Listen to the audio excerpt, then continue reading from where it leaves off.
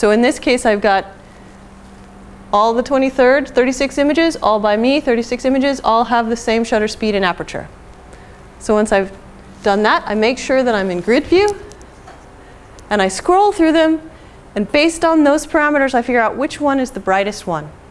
Because the odds are, if that one's the brightest one, and I bring it down a little bit to optimum exposure, all the others in that batch will be fine. I don't need to adjust each one individually. So I find the brightest image in that batch. And then I go to develop. So this one's got a lot of white on it, so it can be pretty bright relative to the others. So it's in this module, the develop module, that I can change and adjust the white balance. I see the histogram. I can change the sharpening, etc. So first things first. I have an order of operations here because everything affects the next thing. So the first thing I want to do is white balance. I want to tell the software this is my neutral gray. So it'll know then the spectrum from white to black. So I click on this eyedropper, press the neutral gray. All right. Then I adjust the tone curve. So you scroll down on the right-hand side, and from this little drop-down list, for this tone curve, select linear. You've got linear, medium contrast, or strong contrast. Those are your three options. And notice here that I adjusted the white balance after import, and I'll see a growing history of all the things I do on this image. And I'm only affecting one image right now.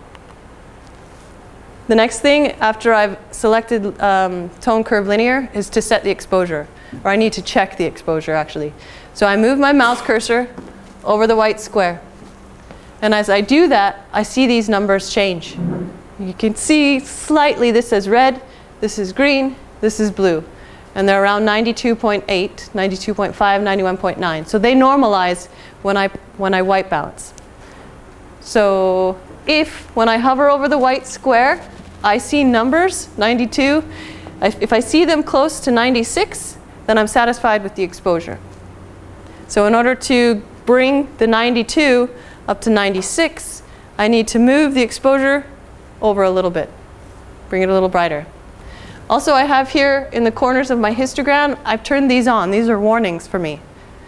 I say, light up if you think that this image is too dark or too light. This is not on, so it's okay. This one's a little dark. But as it is, I'm not worried about the dark because I think it's just reading this. I'm not worried about this specimen being too dark. So adjust the exposure as needed.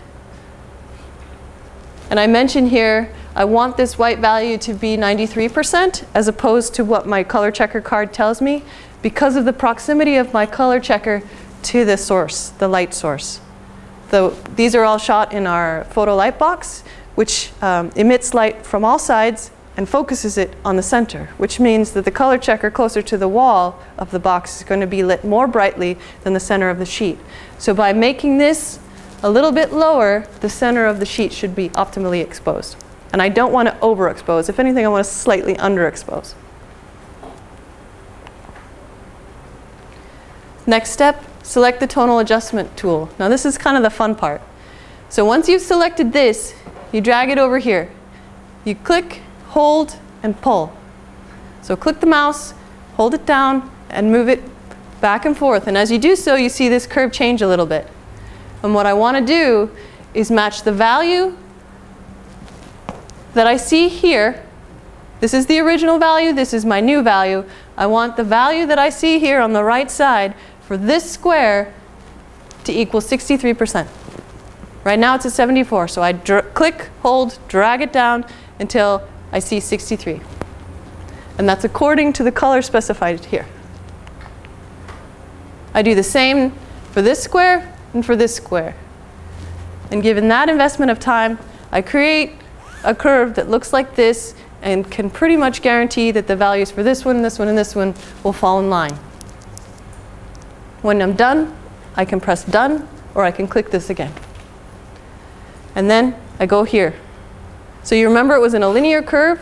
I adjusted the linear curve.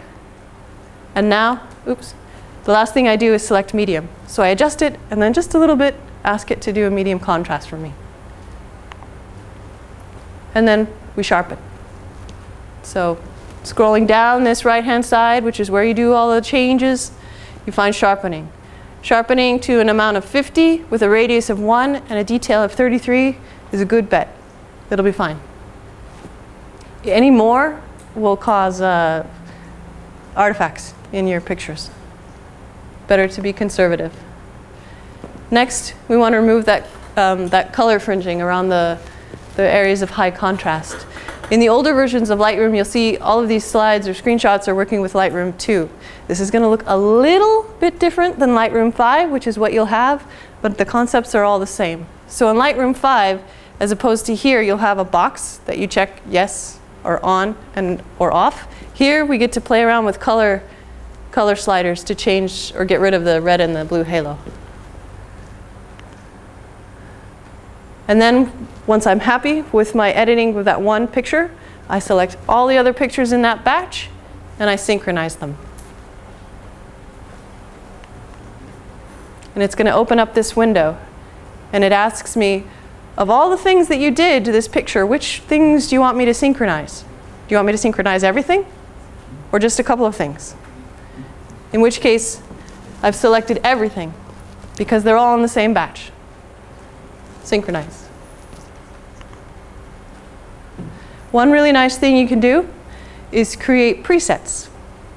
So if you know that every time you do image processing that you'll want a linear tone curve, that you'll want to sharpen to a radius of 55, or what was it, an amount 55 and a radius 33, radius 1, detail 33, you can save that as a user preset.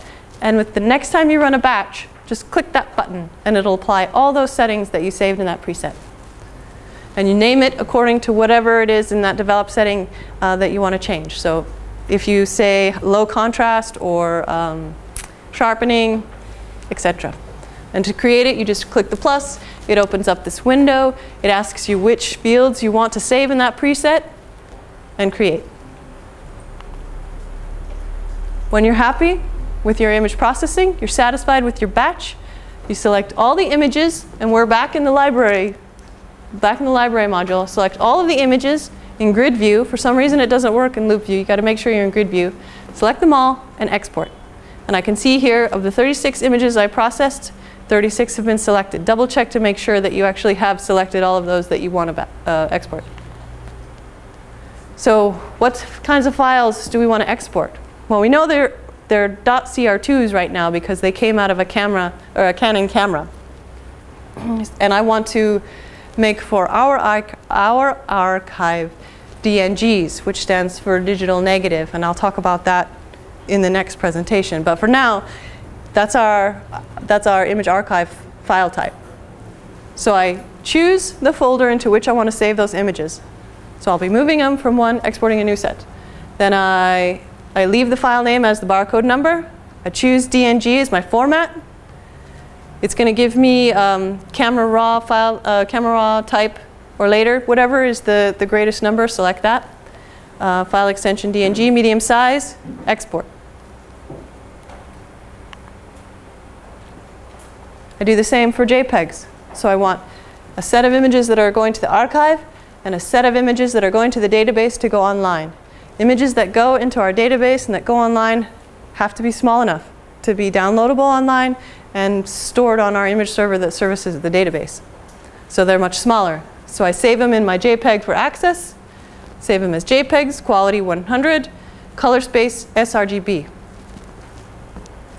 Export. And I can see then when I open any one of these, or right click on any one of these images in Windows Explorer, and I change the column headings here, I can see there's my name. There's the copyright information.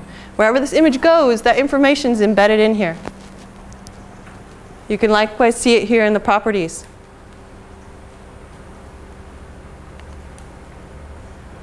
So I want to suggest for you this, this presentation has been kind of brief, and we'll go through a lot today in terms of the real live practice.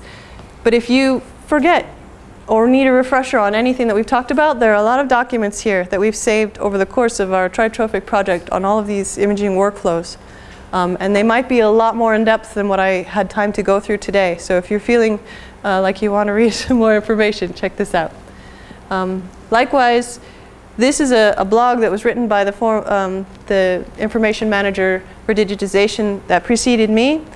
And having come from a photography background, entering a botanical institution, he thought it'd be interesting to document his learning experience. He didn't know anything about plants or about imaging plants. He'd photographed archival museum pieces, artwork, etc., but nothing natural history collection related.